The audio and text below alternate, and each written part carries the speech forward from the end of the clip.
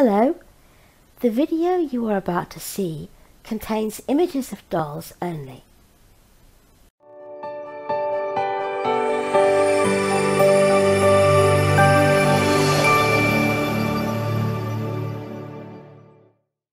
Hello everybody! It's great to be back. It is indeed, and you know, I've actually got a voice today. Well, that's something, isn't it? I wonder what was going to happen earlier on in the week. Because dear. It took its time getting back to normal, didn't it? Yes, it did, yes. But here we are. Here we are. I hope you've all had a lovely week. And look who I've got. Now, just a few minutes ago, you said, "Move up, handsome." And I wasn't sure whether you meant me. I was kind of hoping you did, but you didn't. I actually meant this little chap. That's right. We've got Bert, for anyone who can't see. I have got Bert. These chinos are a bit short on you, Bert. You're showing a bit of leg. Oh. Bert is wearing Armani today. He's wearing his lovely beige Armani chinos. And he is wearing a navy, I think it's a navy and white polo shirt, if I remember rightly. Navy with grey on. Navy with grey, thank you, Ria. And his nice Armani navy sandals. So he's all in Armani today. And he's just had his hair done, and he's just looking gorgeous. And he came out with me this morning, and it was all lovely, except there was a wasp got on my bag, and he died. I nearly dropped him. It was... Amanda said to me, "Oh, hang on a minute, Lou, there's a wasp." And when I heard the word wasp, I went, "Ah!" Oh, she said, dear. "There's a wasp on you." Ah! Ah! And I jumped out of my skin. And I just about managed to hold on to Bert, but I was terrified. And luckily, it didn't come anywhere Well, I close. absolutely don't blame you for that. Oh, dear. So anyway, without further ado, we are here because we're going to do a tag. Yes, we always try and bring you something special on a Friday, and we have this time.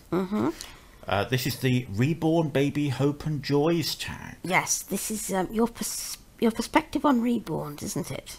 It doesn't actually say that. Yeah, well, it here. is. I'm pretty sure this is what it's called, your perspective on Reborns. And it's a very interesting one. Should I start So then? you start. All right then. And if you need to butt in when I answer the questions, please feel free. Well, thank you very much. So, question 1. Do you have any reborns that look like you?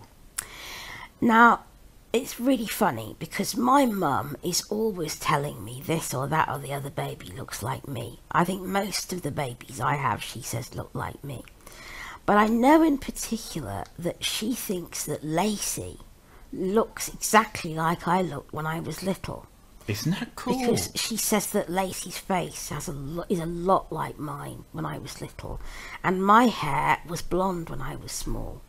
I was actually born with white blonde hair. You can't believe it now because where I'm not pink, I'm so dark. But she says my hair was white blonde when I was little, and I was blonde all through my prepubescent years, and I only started to go dark when I hit puberty. In fact, I can remember having peroxide put on my hair when I started to go mousy, because we both hated it so much. I hated not being blonde anymore. And my mum hated the way my hair looked because it didn't go light brown. It just went a horrible, colourless, dirty colour. It never looked quite clean. So a couple of times we put peroxide on it to lighten it. But we stopped doing that because it wasn't good for my hair. It was drying it out. So we only did it a couple of times. But yeah, it went mousy brown and then it went darker brown. By the time I was in my 20s, it was a kind of a rich brown colour, medium sort of rich brown. And I hate being a brunette. I hate it, which is why the pink. But someone said that one of the babies looked like me, didn't Yes, they? Lake looks like you. Yes. Lake looks like you. Ellie knew that Lake was going to be very much your baby, so she chose a kit that had a real look of you. So yeah, Lake looks very much like you. That is so cool. Did she tell you that? Yeah, I can vaguely remember her saying that she would choose a kit that had a look of you. Oh, well, And when that's she great. chose Michelle Fagan Charlotte, she said it has a look of Brian. Oh. And then somebody remarked in the comments Yes. that Lake, we'll be seeing her later in the week. So somebody said, and I can't remember who it was now. No, but I do remember it. Yeah, and that's how I knew about it. They said, Lake really looks like Mr. B. Yeah, yeah. Okay, great. What was your biggest mistake, if any, in purchasing a Reborn?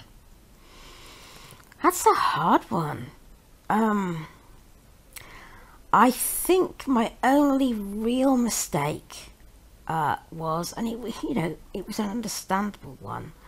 I bought a cheap Reborn, a very, very, very cheap Reborn once, because I was so desperate to have a baby for Christmas one year. I really wanted a new baby. It had been a while since I had one, and I really wanted a baby for Christmas, and we didn't have very much money.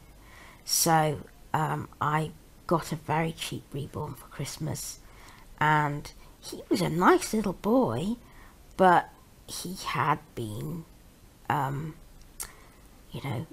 he had had shortcuts taken with him. He had pluggy hair, and he had scrunchy beads, and, the painting wasn't brilliant.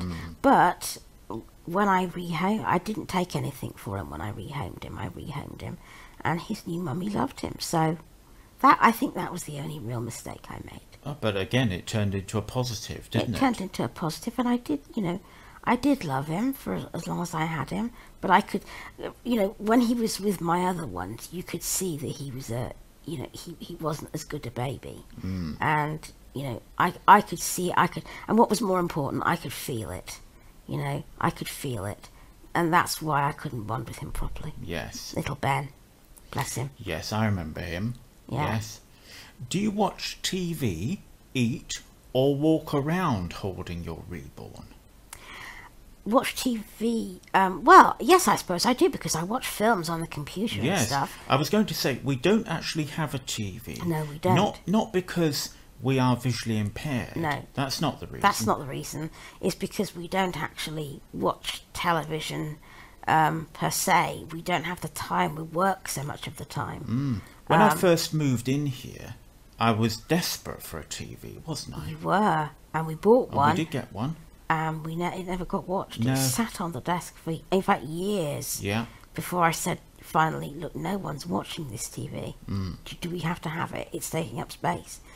But we do still have a TV license, because we watch TV from our computers now and again when we have the time. And we watch a lot of films and things that we get from places that have audio description, like Netflix and iTunes. And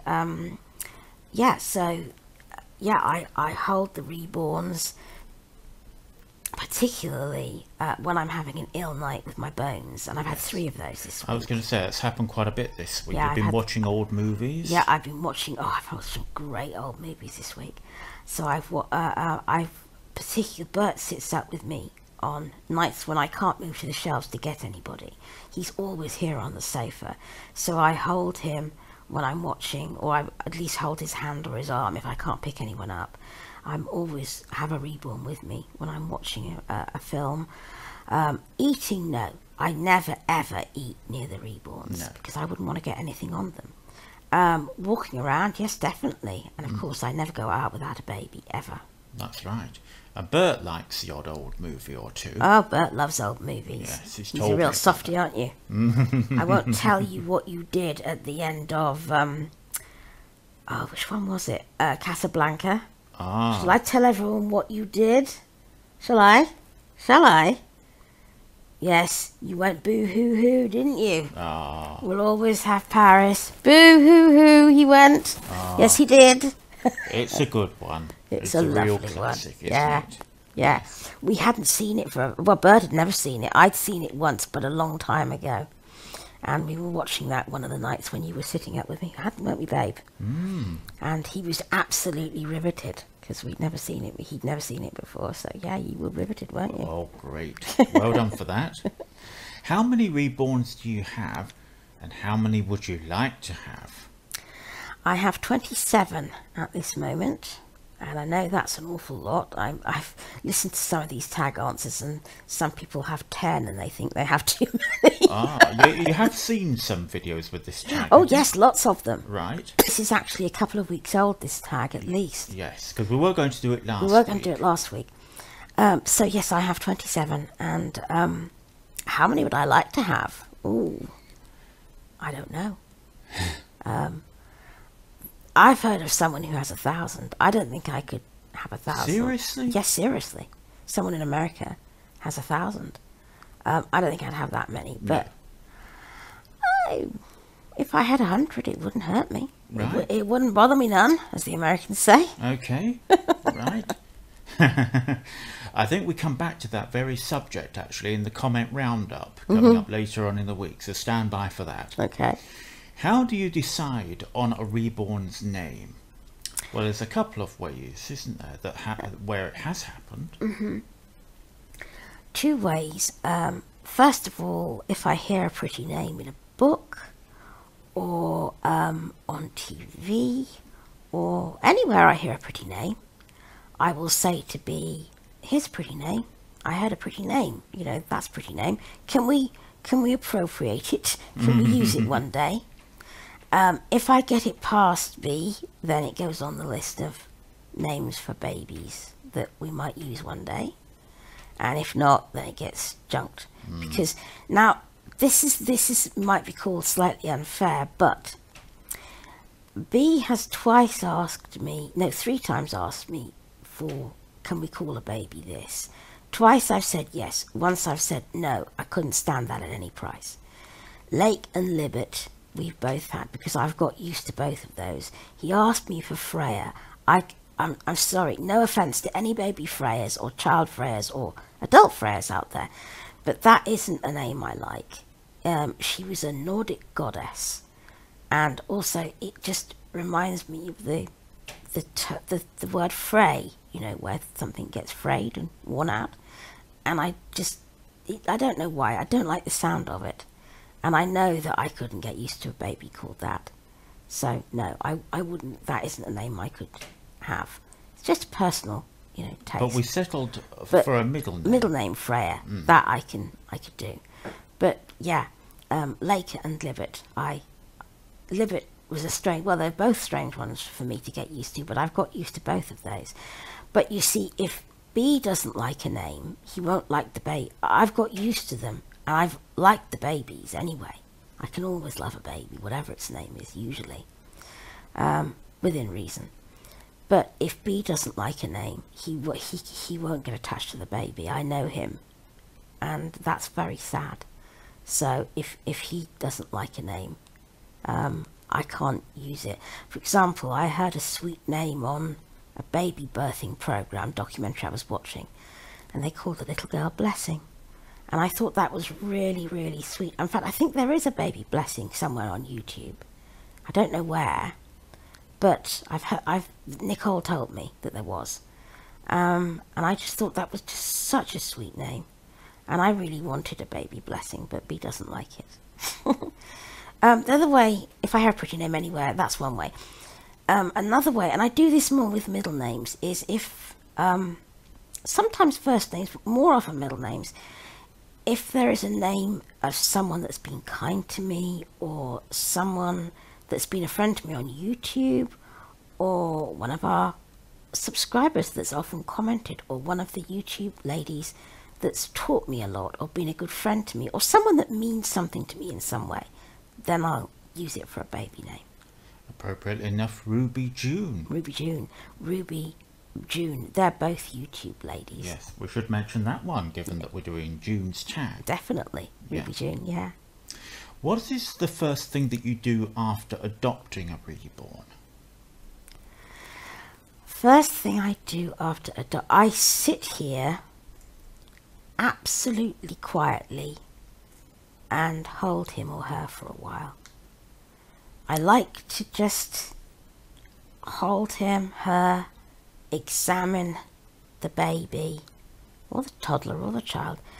Just take time, because I can't see the baby. I have to feel, so I want to just take time to get used to the feeling of the baby in my lap, in my arms. I want to give my hands a chance to find all the little details, its hands, its feet, its arms, its legs, its little thigh rolls, its arm rolls, all the little details. And I just want to connect with it You know, if the bond hasn't been absolutely instant, which sometimes it is, and even if it has, I just want to have the time to get the love flowing. So I like to sit and hold the baby and just revel in that huge sort of rush of joy. It's a very special moment, and I like to have it in absolutely perfect calm and quiet, and it needs to be there because it needs to make that bond perfect and strong. And if I can't do it, I'll wait till I can. I won't open the baby until I know that I've got time, so that I can sit and be with the baby and get the bond established properly. Okay, good answer. Would you say you have a full wardrobe of Reborn clothes? And do they still have tags on them? No, I detag everything. I have to, you know, because obviously I want to use them, and I don't keep tags on. Tags come off straight away.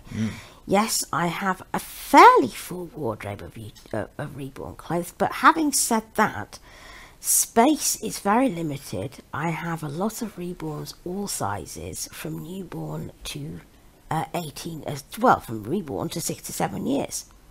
And they cannot have that many clothes each, otherwise I would need a huge house and several wardrobes if I kept everything I bought them. And I do need to buy them. As I said, I dress them from usually Nutmeg these days, because Nutmeg is a good make and it's good prices and they're lovely things. So except for this little one here who gets dressed in designer clothes, I dress everyone else from usually Nutmeg. But I have to be fairly ruthless. If they've not worn something for a while, then it goes to charity, and I make sure they all have a few outfits each. But you know, apart from that, I really can't let it build up too much, or there just wouldn't be anywhere to put it. Well, we're on to question number 8. You're doing well so far, isn't she, everybody? She's got full marks. Okay. Would you rather shop for your Reborn or yourself? Oh, my Reborn, definitely. I'm useless at shopping for myself. I haven't had any new clothes in about 3 years. To be honest, when I'm in the house, I wear what you see me in now, my kaftan, or I wear my robe if I'm ill. And I only wear proper clothes to go out in, so I don't have that many of them. And I very rarely buy new things for myself. So but I baby shop every week without fail. Every single week. Every Friday. Every Friday. Yes, I buy perhaps more online as well. More online. I buy something for the babies all the time. So I shop for the Reborns all the time, and I love it. It's part of my life. It's a big part of my life. My babies are my life. I think I've been and shopped for clothes for myself probably more recently than you. I think you have. I think you have. You shop more for your clothes than I do. Is it just a hobby, or are you very emotionally attached to your Reborns? I'm extremely emotionally attached. My Reborns, you know, obviously, there's B. He's real. He's always going to be the most important part of my life. He's my world. That should go without saying. And I'm infinitely grateful, always, that, and I never expected this to happen, that he's sharing this world with me, not just supporting me. There's a big difference. And, you know, for those husbands and men that support their partners in the hobby and don't sneer at them and don't just say, oh, well, you get on with it then, you know, I don't want anything to do with it. That for those that are supportive and nice about it, that's just the most wonderful thing. But this isn't what B does. He is a proper Reborn dad, and he will do stuff with the babies, and he will help me shop for the babies, and he helps me do this, and it's just the most amazing thing. So Mr. B is he's the centre of my world. But after that, then there are the babies, and there are family. they're more than just the reborns. They're our family, aren't they, Bea? That's right. They That's really, right. really are. It's especially true of Bert and Lacey. Mr. B gets very kind of uptight if he sees trolling and stuff about Lacey online, and I get very uptight too. And so it's a very emotional thing. You get very sensitive about it. So yeah, It's surprising how much you do, really, when you see something like that, where someone has said something really awful about them. yes, I think it surprised you, didn't it, Mr. It B? really did. Yeah, Yes. yeah. So yeah, definitely we've answered that one. While shopping, do you ever look at a baby in a stroller and wonder if it's real or fake? Well, obviously we I can't was going see to say, babies in strollers, so no, we never do. Unfortunately, when we're shopping, when you can't see, it's pretty single-minded. You just go on your merry way and do what you have to get done. And unfortunately, that's one of the things you can't do. You can't people watch and wonder if babies are real or fake. Unfortunately, what a shame. I would love it if I ever met someone out with another reborn. It would just be terrific. And the last question, I don't know if you can answer this one. I don't know. A non-reborn question this is. What is the most important part of your life that you could help inspire someone? I could answer this one. Okay. But it is reborn related. Okay, and well that's good. It's very important to me. I decided way back before there was any YouTube, before there was anything to do with being a part of a community, when I was all on my own and didn't know a soul, that I was going to be absolutely open about my love for my babies. In fact, it went back to 2008 when I first came here and I had my own home. And I had Kathy Ann and Tiffany, my Lee Middleton dolls, and then I began to get more.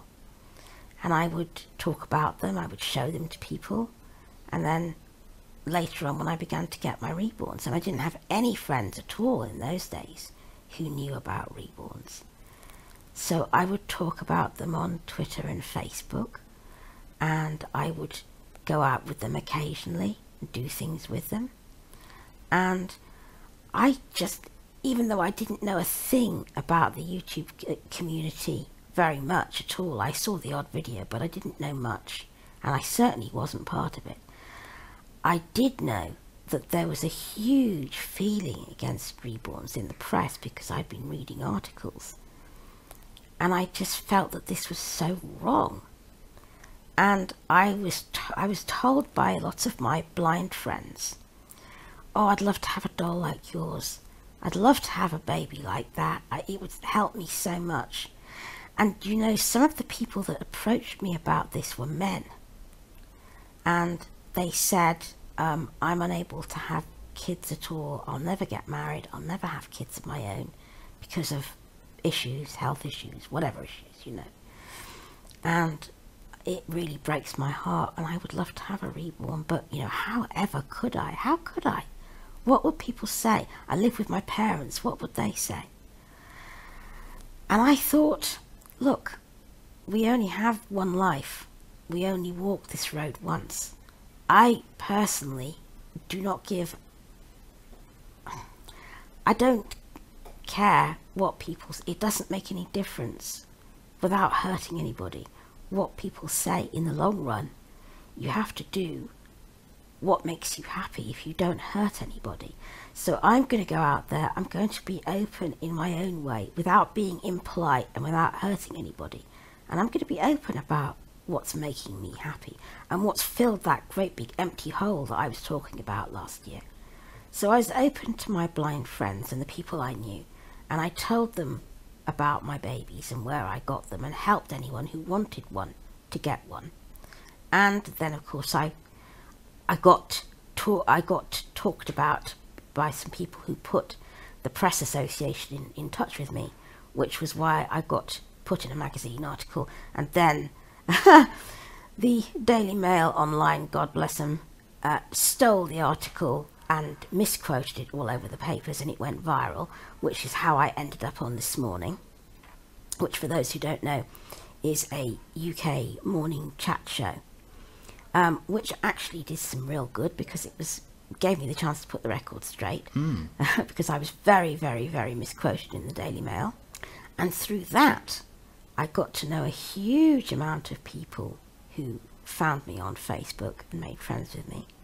And from having no Reborn friends, I had loads of Reborn friends. And that was the start of sort of knowing a lot more about things, and started my being interested in YouTube and all that. But I still, in my own small way, go out there and fight the good fight, and will never be ashamed of taking a baby out with me. And I still give help to anyone who asks for it, and won't hide the babies because they embarrass somebody.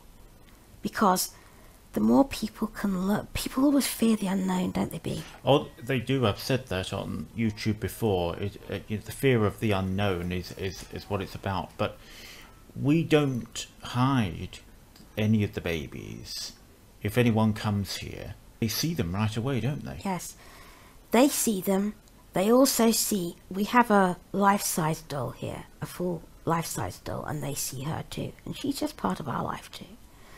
We don't hide anything from anybody, and we never will.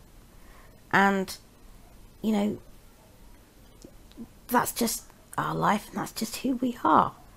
So, I mean, people tell me I'm an inspiration for lots of reasons. Because I keep going on when I'm blind, because I keep going on when I'm getting ill, blah, blah, blah. And who am I to tell anybody what they can be inspired by?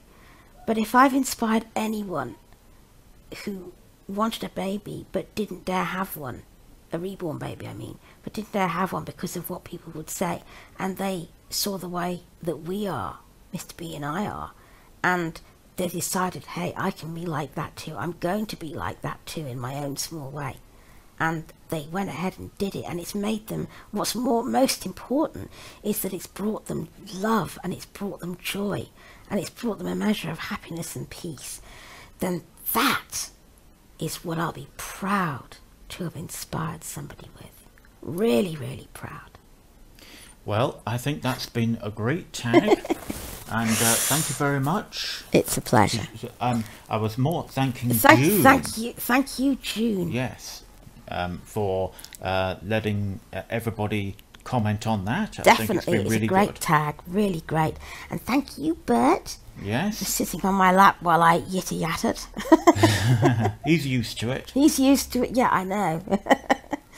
So we're going to be back tomorrow with somebody else who's going to yitter-yatter instead of me. Oh, yes, because yes. our Lacey Lou's coming tomorrow. And she's had a very interesting week. She has had a very interesting week. And you've had a very interesting week with somebody who's scared of a certain kind of animal. You'll hear all about that tomorrow from Lacey. We will. Okay, we'll see you tomorrow. Take care of yourselves and enjoy your babies. And let's be good to each other. Bye-bye. Bye.